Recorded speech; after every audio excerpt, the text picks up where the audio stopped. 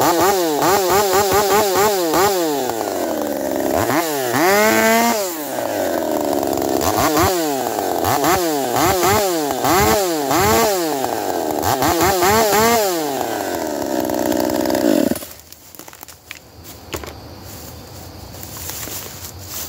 guys, I'm not sure what type of pine that is. I'm not even sure who dropped it off here out at my wood pile, but I'm assuming it's one of my tree service buddies. So we got a whole bunch of nice straight shanked pine pieces here to make videos with in the future. That's going to be awesome. The clutch is still bad on that. The chain won't quit spinning, but as you guys saw, I dropped a video the other day that Tanton sent me of his, I think he's calling it the mutt saw. It's got Cub Cadet parts on it and efco parts. It's a 152. I think he's built 5 of them, 3 pretty recently. And I know one of his builds, I physically watched it put up on its first pull, is like 5.4 on the dyno. So these things are capable of making some power.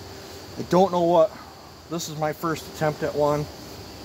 I don't know, you know, what it's gonna put up. It's still rough tuned in. Rings need to break in. This thing had old putrid smelling gas in it, and I did not even take the carburetor apart on it. But yeah, Tanton, I think it's almost ready for you. We'll have to get both these over to Joe's, and we'll duke it out on the dyno and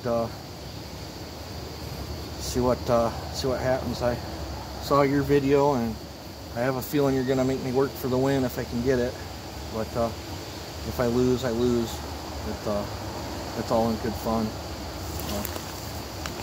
Not a crazy fan of how the saw feels. Love the cylinder layout.